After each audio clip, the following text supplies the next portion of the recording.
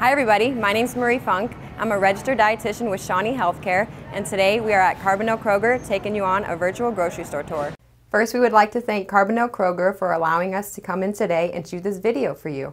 We're here in the bread aisle. Now, what do you want to look for when you're purchasing bread is making sure that your choices are going to be a whole grain or whole wheat version. No matter what the front of the package of bread says, always turn it over and look at the nutrition label. What you want to do is look for bread that contains a good amount of fiber. So anywhere between 3 grams or higher is going to be good. Fiber helps keep us full, helps with cholesterol, all positive things. So we want fiber.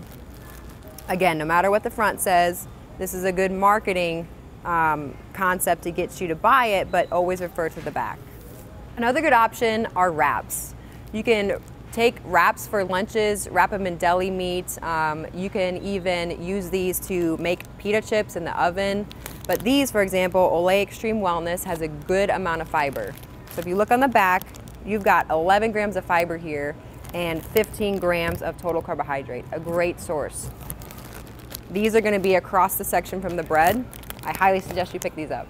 For individualized nutrition advice, make an appointment with a Shawnee Healthcare registered dietitian by calling 618-519-9200 and be sure to check out Shawnee Health Service on Facebook for upcoming in-person nutrition classes.